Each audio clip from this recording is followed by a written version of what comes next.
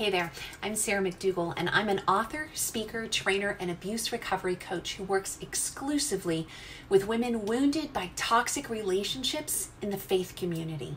As a coach, I come alongside you when you're dealing with the raw and painful stuff, like struggling to decide whether your relationship is actually abusive, processing the pain of betrayal from pornography addiction or infidelity in your marriage, dealing with the fallout of starting over after abuse and trying to get back on your feet, sorting through the anguish of a toxic friendship and broken trust in your social circle, disentangling yourself from toxic family dynamics and learning how to respect yourself, needing guidance to set healthy boundaries at home, work, church, or with friends, or feeling shattered from a toxic workplace environment and wondering how to regain your confidence.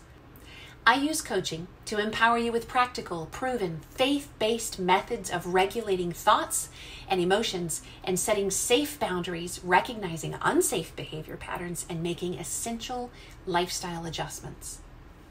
Why do I do this? Because I'm a survivor too.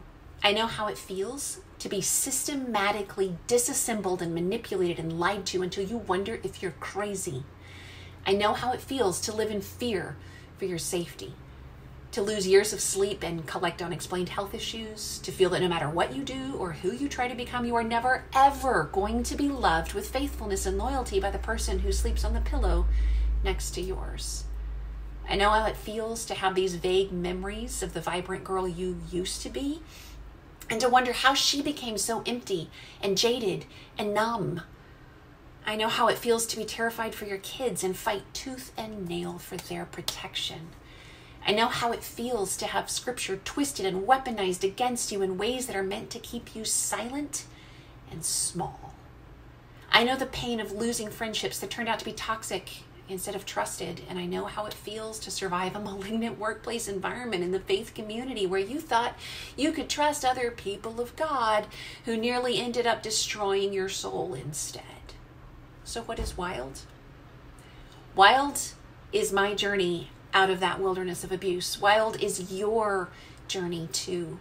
Wild is also my acronym for the 4 stages of growth that you and I experience as we leave the wilderness of abuse and toxicity behind. Those 4 stages are wisdom. How do I make wise choices? Identity. Who does God say that I really am? Legacy. What baggage have I left behind? And daring. Where am I going next? I founded Wild because I didn't want one more woman to go through this kind of abuse without having access to a support system created specifically to guide you through your own journey out of the wilderness of abuse and into the wild. A life where you're free to make wise, safe choices that lead you toward wholeness. In addition to coaching abuse victims, I write books and articles about abuse. I do videos about abuse and healing and recovery. And I also train leaders and survivors to become warriors against the epidemic of abuse behind closed doors in the faith community. I know how it feels to have your reality shatter, and my story is proof that God can bring beauty and healing and freedom even after immense heartbreak and fear and pain, and I want that for you. So right now, what can you do? Here's a few options. You can binge watch my YouTube channel for totally free. You can follow me on Facebook, Twitter, or Instagram. You can browse my articles on www.wilderness2wild.com. And don't forget to check out my free recommended reading book lists that are pinned at the top. You can download one of my totally free PDF resources. You can book a private clarity coaching session and see if you can figure out what's going on. You can hop on my exclusive update list to get first dibs on upcoming group coaching sessions. They book up fast. And coaching membership opportunities. You can schedule an awareness event or a training intensive to help make your church, school, or community organization a safer, healthier place. I'm glad you found Wild. And it's my dream for you to leave your wilderness behind as Jesus gives you his freedom to live wild.